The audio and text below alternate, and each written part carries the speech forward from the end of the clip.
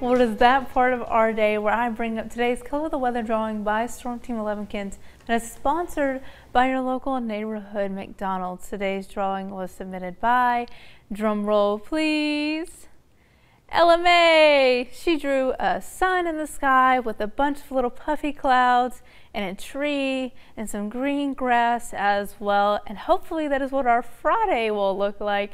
Today, however, is still really muggy, really rainy, and just really gross outside. Now, if you want to submit a drawing like this, you can submit it on our WTOK website under the tab Color the Weather, and your drawing may even be featured on here as well. So we'll have more news and weather coming up after the break, so stick with us.